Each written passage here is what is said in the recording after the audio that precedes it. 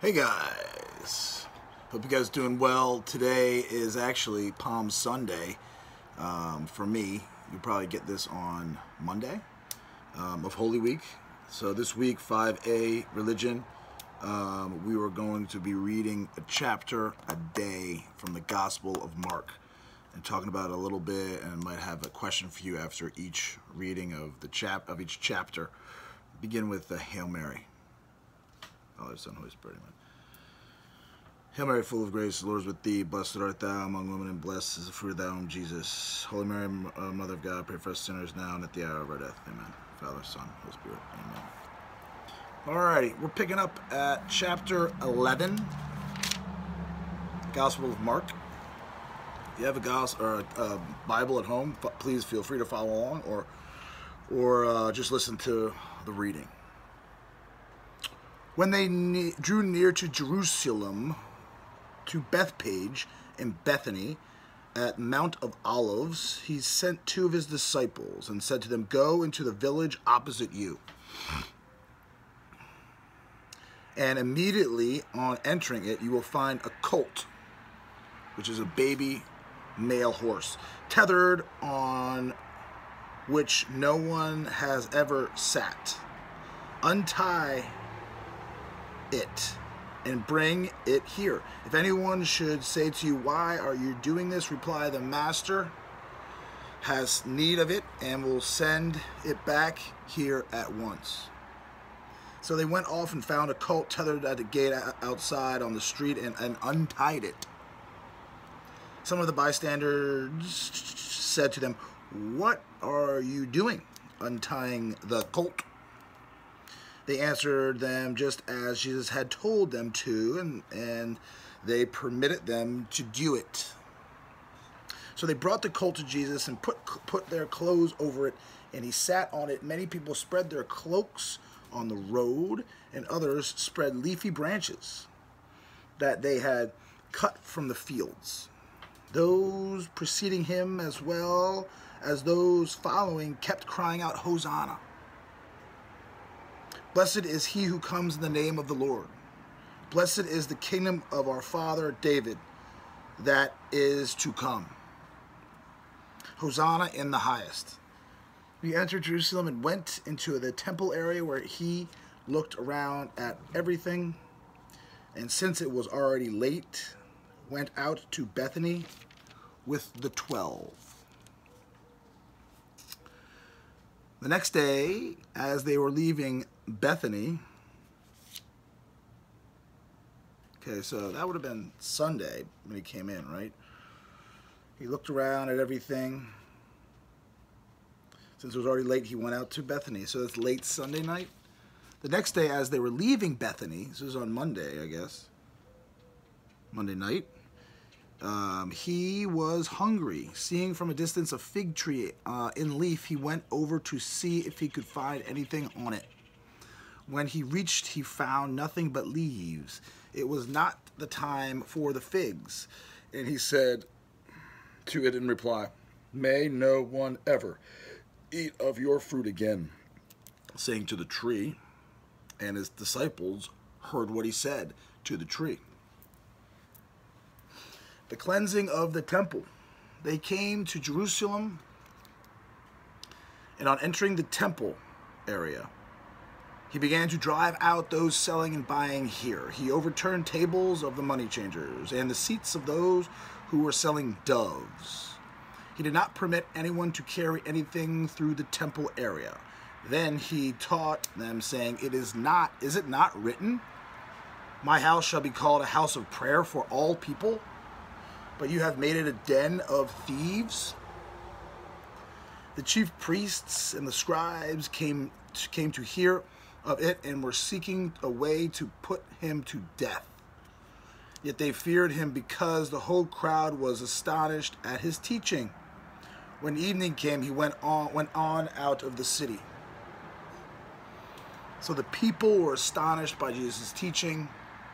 Astonished, I guess, could go either way. Astonished could be good or bad. Okay? It says, let me read it one more time, verse 18. The chief priests and the scribes came to hear of it and were seeking a way to put him to death. The chief priests and the scribes and the elders wanted him dead.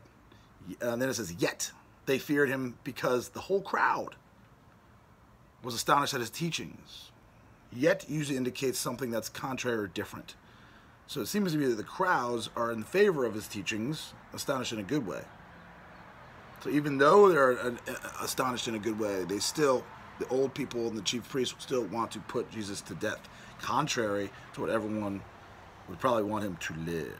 Evening came and they went out of the city. The withered fig tree. Early in the morning, this would be, again, that's Monday, this is Tuesday, I would think. As they were walking along, they saw that same fig tree withered to its roots. Peter remembered and said to him, Rabbi, look, the fig tree that you cursed has withered. Jesus said to them in reply, have faith in God. Amen, I say to you, whoever says to the mountain, this mountain, be lifted up and thrown into the sea and does not doubt in his heart, but believes that what he says will happen, it shall be done for him. Therefore I tell you, all that you ask for in prayer, believe that you will receive it, and it shall be yours. When you stand to pray, forgive anyone against whom you have a grievance, so that your heavenly Father may in turn forgive you your transgressions. The authority of Jesus is questioned. This is verse 27. They returned once more to Jerusalem. As he was walking in the temple area, the chief priests and the scribes and the elders approached him and said to him, by what authority are you doing these things? These chief priests and scribes are probably the same that conspire and want him dead when he's kicking out the people that are doing business in the temple. Even though the people have no problem with him and what he's saying. By what authority are you doing these things? Or who gave you this authority to do them? Jesus said to them, I shall ask you one question. Answer me. And I will tell you by what authority I do these things. Was John's baptism of heavenly or of human origin? Answer me. They discussed among themselves and said, if we say of heavenly origin, he will say then, why did you not believe him? But we shall say of human origin. They feared the crowd, for they all thought John was really a prophet. So they said to Jesus in reply, we do not know. Then Jesus said to them, neither shall I tell you by what authority I do these things. End of chapter 11. Recap. And I have a question at the end. In the beginning, Jesus comes into Jerusalem today, Palm Sunday. Yes, tomorrow it'll be your yesterday, right? And he's praised with palm trees and cloaks are put before the colt that he's riding in on. Like he's a big deal. The next day, he curses the fig tree. Okay. After that, he goes to the temple and he kicks out the people doing business there. And he upsets the chief priests. The next day, following that, he goes back to the fig tree and he and the disciples all see that the figs and the whole tree has withered to the ground. Nothing is alive. His disciples are shocked. And it ends with the authorities not being able to answer Jesus of, by whose name are you doing these things? What authority do you have to kick people out of the temple? Okay. The question is this: why does Jesus curse the fig tree? Why does he cleanse the temple? And why does he reply to the chief priests with this last line? Neither shall I tell you by what authority I do these things. I repeat the question, you can write it down. Why does he curse the fig tree? I think they're all connected. Okay?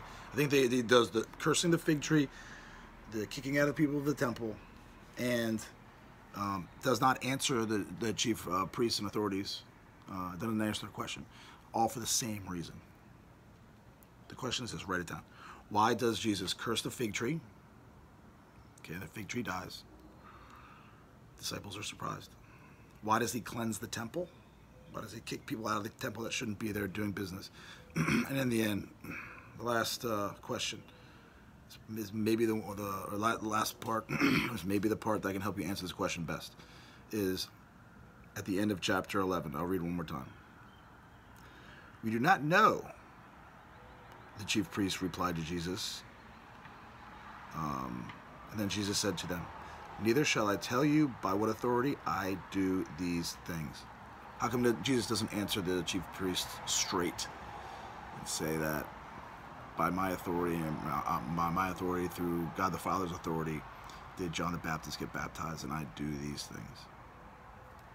Try to answer that question, and we'll talk about it next time. Have a great week, Holy Week. Keep that in mind. Say extra prayers, help more, or whatever you're giving up or whatever you're resolving to do.